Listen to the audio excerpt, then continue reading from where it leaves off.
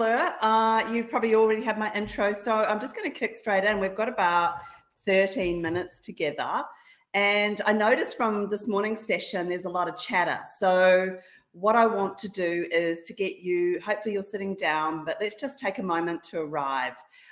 So feet flat on the floor, hands relaxed on the lap. And if you feel comfy, close your eyes.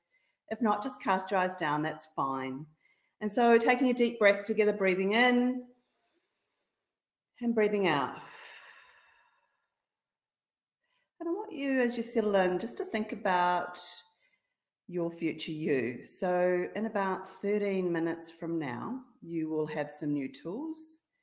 And I want you just to think about your productivity, how it sits today. How are you going? And how can you kind of shift things up a little bit? Maybe reflecting on what you might need, or perhaps what you might need to give yourself permission to do, whether it's taking more breaks, whether it's planning your day, whether it's just really thinking about what you want to achieve each day. Whatever it is for you, that's great. Just reflecting, breathing in and breathing out. And when you're ready, I welcome you back into the room and we're going to get started. So you might have noticed something there. You might have had something pop up. You might have thought about something. You might have actually gone, you know what, all I need to do is this. You might already have the answers within you. But just in case, I just want to share some of my wisdom with you in the next now 12 minutes. So why am I standing here to share how to work smarter, not harder? Well, my why is that about 10 years ago, I got really chronically sick. In fact, I'm still chronically ill. As you can see, I'm wearing my sparkles today, which always make me feel very good. But I had to keep showing up throughout, I guess, rounds and rounds of chemo, rounds of radiation.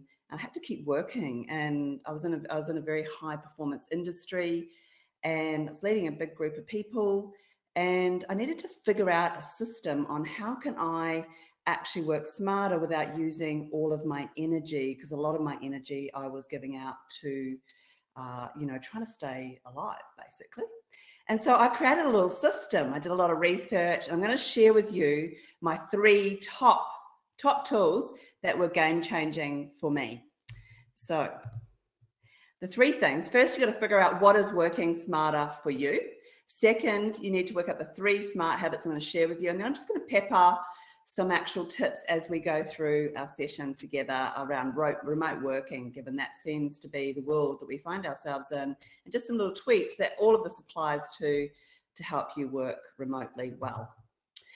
So the first thing is around working smarter. This is my definition of what working smarter looks like. So the first thing is around efficiency, so how you do things, so how you go about that. The second part is effectiveness, actually doing the right things. So what you do. And I guess, there's this always competition around urgent versus important, but also, it feels like our to-do lists are ever increasing. And so I just want to spend a little bit of time talking about the 3 things that really work for me. The first one is around routine, and actually, getting a clear and consistent routine every day, whether more around the bookends, so the morning and the evening.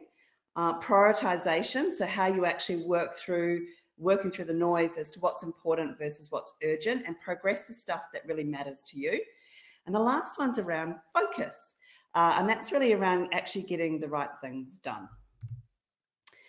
So the morning routine for me is really kind of important. And as you can see, Tim Ferriss has this incredible saying, if you win in the morning, you win in the day. And that's certainly true for me. It's probably the most part of the day that I feel I have the most control over. And so there's this thing called savers, which Hal Elrod, who's written a book called Miracle Morning, has actually designed 6 things that you can do in the morning that will help you feel like you're progressing your day with the best possible start. And these have been, I guess, tools that I've used every single day for the last year, particularly. I practice this.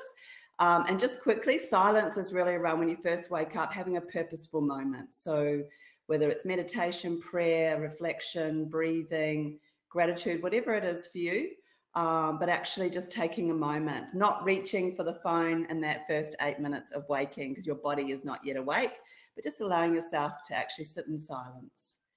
The second one is around affirmation. So this is around setting your attention around how you want to feel for the day.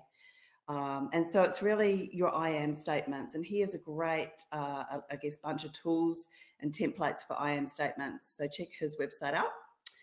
And then visualizing, that's around actually practicing, positive change or results with your outer world by visualizing it inside your inner world. So actually thinking about, and athletes do this all the time, where they're visualizing crossing the finish line. I visualized this morning, this moment with you, and just sort of thinking about moments of progression in your visualization. The fourth one's around exercise, and particularly in COVID, I think getting up each morning, being amongst nature, doing something to connect our body and our mind together is really powerful. Reading, now this has been a great one for me in that I would have never read a personal development book, or never read 18, which is what I did last year, by actually spending 10 minutes a day reading a personal development book. I got through 18 books, 3,650 pages. I would never have done that if I hadn't focused 10 minutes in my morning before I got on with my day, just to read something really positive. Some people use audio files for this instead, but I really like reading a book. And the last one's around scribing. So that's really in terms of actually, just getting your thoughts out of your brain, 5 to 10 minutes, just writing it out.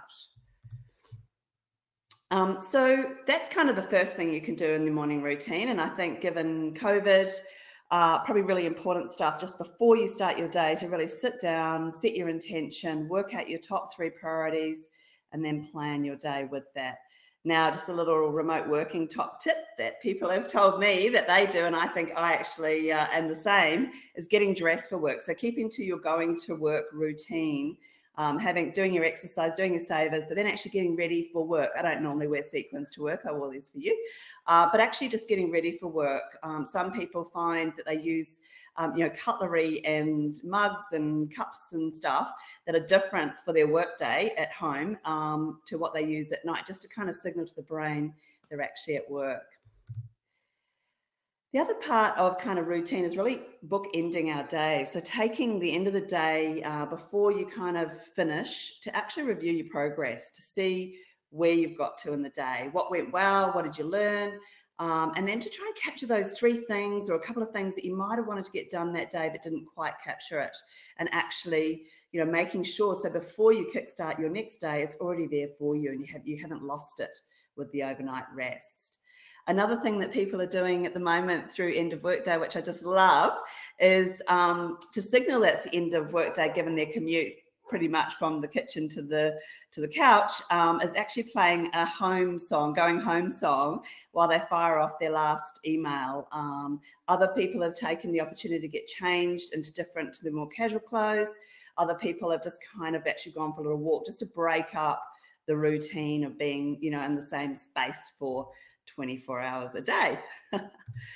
The second habit, and hopefully you can see me okay, I'm not sure how this is going, but the is habit number 2 is prioritization. And this is really around that tension that we have between what's urgent and what's important. And what's important is the stuff that allows us to progress our goals. And what's urgent is the things that come in, when you start your day and all of a sudden you've got 5 emails that you hadn't planned for.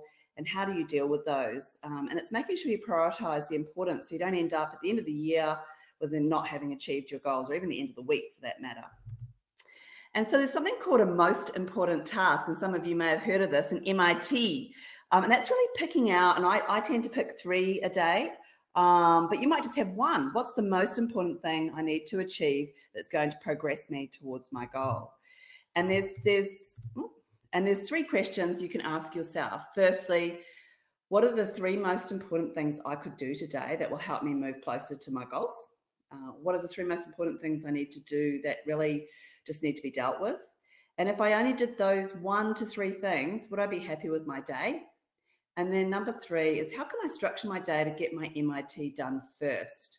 And the reason for that is because you're at your most optimum in the beginning of the day, typically, if you're a morning person, but just allowing you to make sure that the day doesn't get in the way and you actually have achieved that 1 thing or those couple of things that you really need to get done. Now, for me, top tip, I use Post-it notes. So I put my 3 things on my screen or around my screen area, so I can kind of know that as the day gets on and I get distracted and things happen, I've still got my 3 things. And when I do each one, I just rip it off and go, yay, I've done it. So the last habit I want to share with you is around focus. And that's around something called the Power Hour, termed, by Gretchen Rubin, who wrote the Happiness